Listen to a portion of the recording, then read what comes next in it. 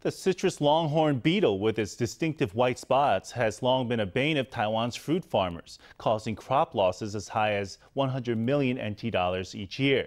Getting rid of the pest usually calls for pesticides, which contaminate soil, turf, and the fruits themselves. But after 5 years of research, the Council of Agriculture has found an alternative way to crack down on the beetles, killing them with air. Let's see how it works.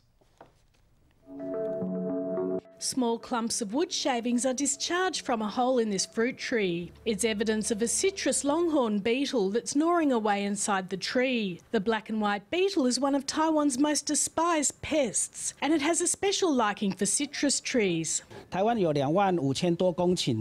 has more than 25,000 hectares of citrus trees with an annual output value of about 14.3 billion NT. The damage caused by the citrus longhorn beetle has created losses exceeding 100 million NT. Long-suffering farmers have come up with all sorts of ways to wipe out the bug. Many use chemical pesticides. Others wrap tree trunks with netting to block incoming insects, or stick iron wires into holes to kill beetle larvae. These methods have a limited effectiveness. The problem involved with it being in a tree trunk is that it's like a maze in there. It's very difficult to reach them in there, either with pesticides or a hook. After 5 years of effort, the Taiwan District Agricultural Research and Extension Station has developed a high-pressure perfusion extermination method. Using a jet gun, a farmer injects compressed air into the holes of the tree, forcing the larvae out of the tree or crushing them to death. The